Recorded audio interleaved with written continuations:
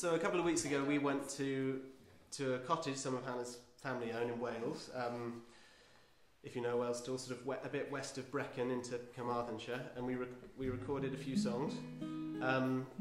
They're songs about, I suppose, about the place of refugees and the way the Syrian refugee crisis has been treated in the British media, with people.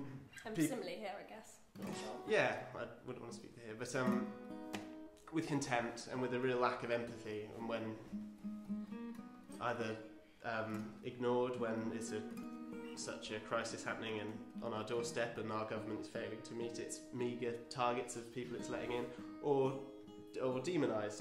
The Nigel Farage, the winner of that when we had European elections, the head of the largest party by a long, long way, proudly standing in front of his posters that have lots of migrants going into Slovenia with breaking point. You know, these quite dismal portrayals of people in unbelievably difficult circumstances. So we've written a few songs about that. And about the kind of thinking about place in that as well, about what kind of tying in with the Sarah song as well, thinking about home and what that means to people where they've left it, and you know what that means then decades later, really.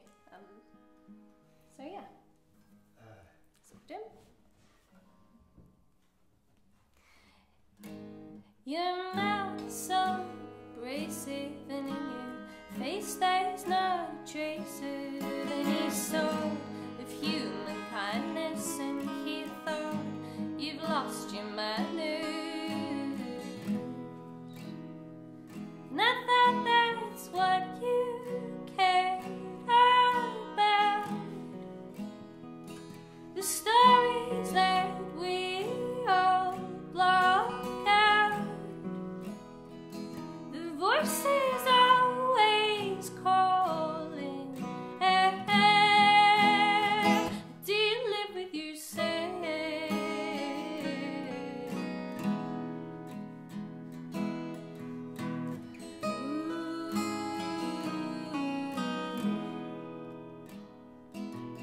Do you think I can be played? You're changing lives every day. It's gone to your head, I'll say. What would your mother pray? It's her life to you taken away. And I thought you said you loved to shout. Well, if not for you, then for her, stamp it out.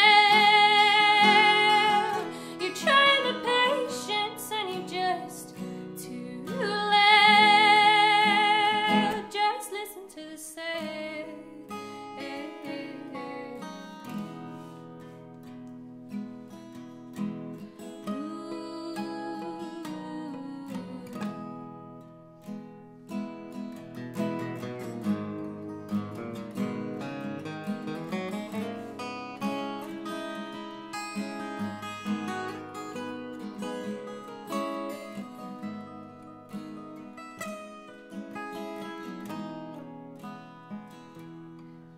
Show it makes me mad. I was so caught up in her head. Do you have no respect